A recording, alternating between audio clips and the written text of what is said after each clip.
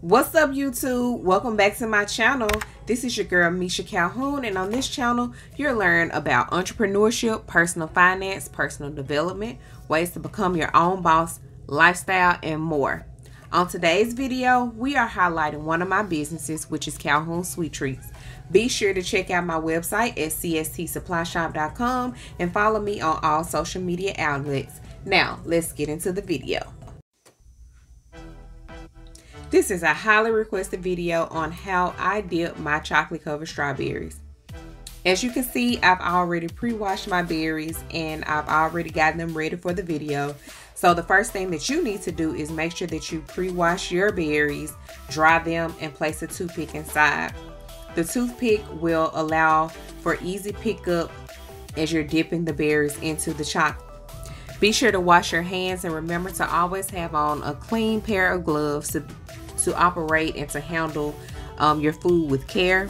We're going to start out with two different candy melts, one a dark pink and a light pink. I needed this for a particular order that didn't have the pink that I needed, so I mixed the two colors. And then we're going to use the candy coating from Kroger. We're going to use that white to help smooth out our chocolate. So we're going to go ahead and put the chocolate into the microwave, and we're going to melt our candy melts first. And when I melt my candy melts, I usually put it in the microwave for 30-second interval. So now that it's out the microwave, you'll need to mix it really hard so that the heat can flow evenly through your candy melts. You don't want to overheat your candy melts. So 2 times should be enough. 30 seconds the first time, and then another 30 seconds for the second time. And then mix really hard so that your candy melts can get the heat from the glass or from the plastic, whichever kind of container you're using. The side should warm it up so that it can melt evenly. So you'll continue to mix so that your consistency is good. As you can see, that's the consistency that you want your candy melts to be, as I'm showing in the video.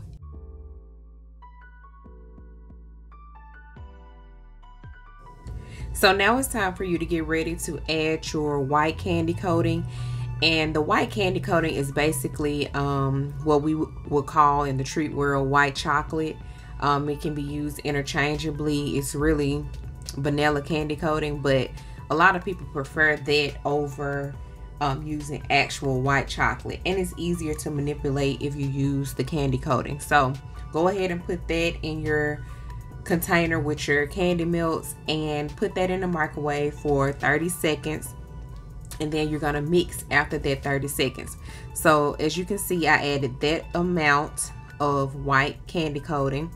You don't have to put that much, but that's just what I needed since I had a lot of berries to dip and I didn't want to have to do it over. I wanted the same color for all of my berries. So that's the amount of candy coating that I put in. Then, like I said, you're going to wait for 30 seconds in the microwave. And once you get it out the microwave, you're going to mix it. And it's going to be this consistency. As you can see in the video, you need your chocolate to be very smooth. You want to test it as I'm picking up the spoon and letting it flow off of my spoon. You want it to be a consistent flow. You don't want it chunky. You don't want it where it's stiff to move and it's not flowing. So be sure to do that. So now it's time to dip, and you're going to place your strawberry into your chocolate, and you're going to slightly tap the edges so that the excess chocolate can fall off, and then you're going to brush it across the edge so that you can have a clean slate when you place it onto the cooking sheet. And you're gonna just repeat this step for each berry until you get, the hang of it. Just make sure you tap, dip first, tap, and then wipe it off the edge slightly. Don't wipe it off the edge completely, just slightly, because you still want chocolate to be at the bottom of your strawberry.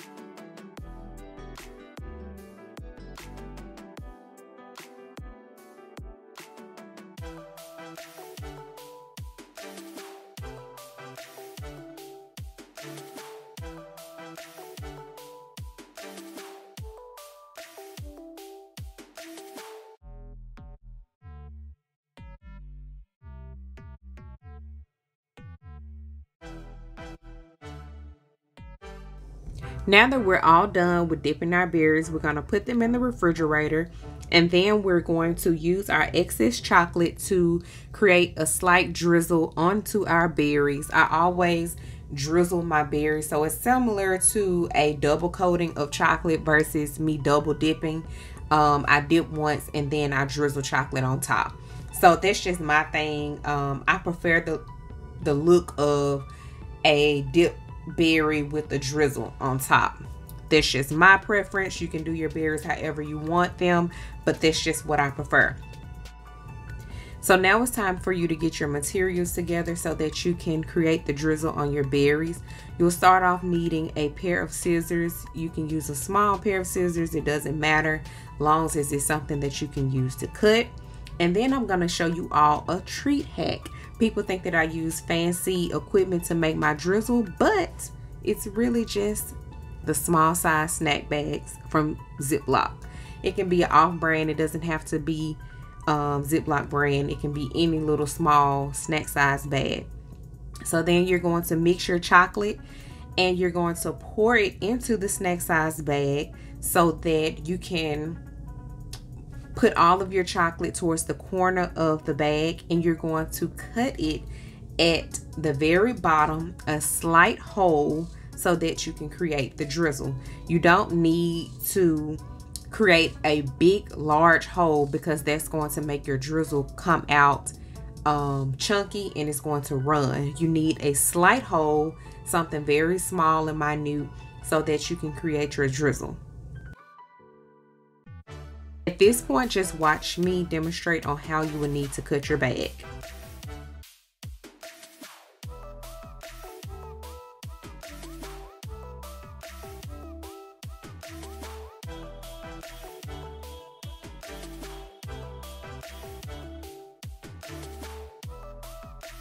I moved away from the camera because I didn't want the plastic falling onto the berries once I cut it, but you will see just how small the hole is once I come back into the camera view.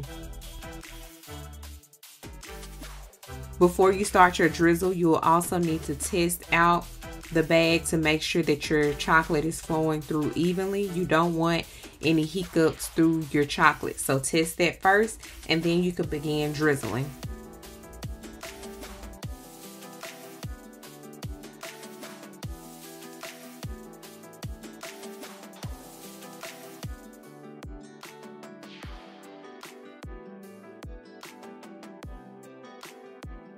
It's pretty much all about a steady hand and an even flow of chocolate. As long as you have those two, your chocolate will come out consistently on your berries, and even if you mess up, you can easily wipe it away as quickly as you can before it dries, and then restart your drizzle. If you notice, I pinched the end of the bag. There was a piece of chocolate that hadn't melted good enough and it got caught into the bag, so therefore I had to pull it out. So if that happens, just tug on it a little bit until it comes out, and then just get back to drizzling your berries.